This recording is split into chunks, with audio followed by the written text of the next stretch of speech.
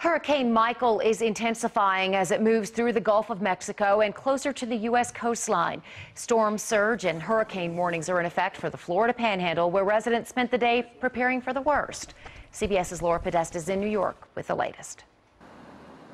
Gas stations along the Florida Panhandle are already running out of fuel as residents and tourists evacuate ahead of Hurricane Michael. We're going to go get gas right now just in case we got to get out of here. Motorists were stuck in long lines yesterday as they waited to fill up their cars.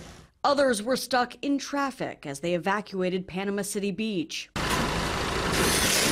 Throughout the Panhandle, businesses are boarding up and residents are filling sandbags, wary of a storm surge that could top 12 feet.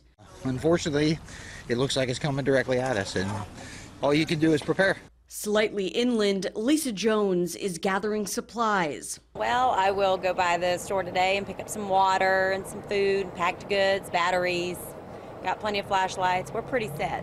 Shelves in some stores are already empty. Florida Governor Rick Scott is urging residents along the coast to follow evacuation orders. Hurricane Michael is forecast to be the most destructive storm to hit the Florida Panhandle in decades. The storm will be life-threatening. The storm clipped western Cuba yesterday, flooding streets, damaging homes, and cutting off power with downed trees. Hurricane Michael is a monstrous storm, and the forecast gets getting more dangerous. Warm Gulf waters are expected to strengthen Michael as it moves closer to the U.S. Laura Podesta, CBS News. After hitting the coast, Michael is expected to move northeast over Georgia and the Carolinas, where residents are still cleaning up from Hurricane Florence.